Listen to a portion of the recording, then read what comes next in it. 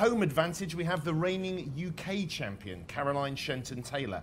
Caroline is an industrial physicist doing government research involving superconducting magnets, powerful X-ray sources, and ultra-low temperatures, which makes her sound like one of those shadowy figures from the X-Files, rather than, as she is, someone who takes part in lots of science outreach work with children, helping them build water rockets to try and break world records, teaching them to recognise tree bark when blindfolded, which I suppose could come in handy if you ever need to find a tree and it's a dark night.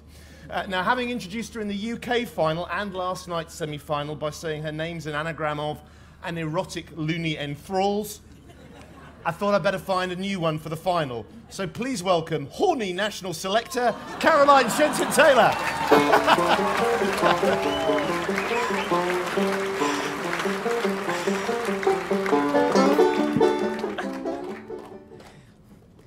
This evening, I'd like to share with you how a 1950s cup of tea stirred up science.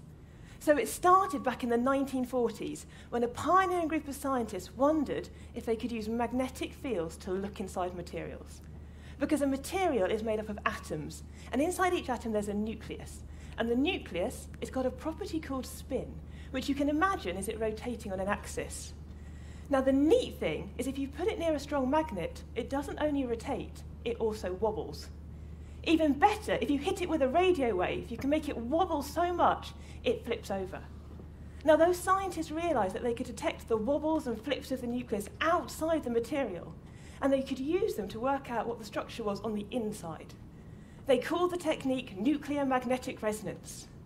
But there was a problem. You had to put the sample in a strong magnetic field, but more than that, the magnetic field had to be even.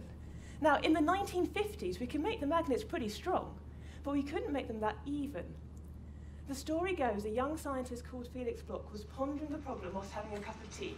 And as he stood there stirring his tea, he wondered, could he stir the sample? Now, this is like when you put milk into your tea and you mix it in. Only he was talking about mixing up the atoms inside the magnetic field. Well, they tried it, and they suddenly got a better, crisper picture of inside the structure.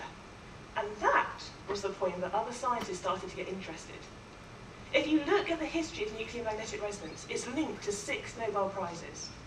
3 were in physics, 2 were in chemistry, and 1 was in medicine. It really is a technique that has been embraced by the whole scientific community. Physicists, biologists, chemists, we've all worked together, using magnetic fields to look inside materials that interest us. Over the last 50 years, we've used magnetic fields to look inside the human body, to look at the soft tissue.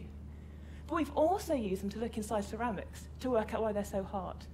We've used them to look inside rocks, to see if there might be natural gas nearby. And I think, perhaps most excitingly of all, last year a team of scientists used them to look at the HIV virus, to try to work out how and why it becomes infectious. And so I think when Felix Bloch stirred that cup of tea, he did way more than he realised. Not only did he work out that he could stir his sample, but he helped mix up the way scientists work together in the development of the magnetic technique. And so, by embracing it as a scientific community as a whole, and blending our different sets of expertise, that is when I think we can have truly brilliant magical science. And that is how a 1950s cup of tea helped stir up science.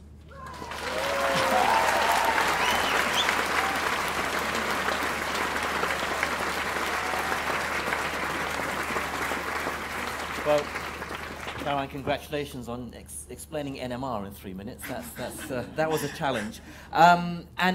You did as well as you could do in 3 minutes, but I'd like to probe you a bit more. You mentioned about the stirring of the cup of tea. What is it about stirring up different kinds of atoms together that makes an image become clearer? So right at the beginning, it was the fact that the magnetic field wasn't even across the sample, and so you was getting kind of like hot spots in different places, and then the magnetic field was interacting with the magnetic moment, which is the word I said, the wobbles and flips bit.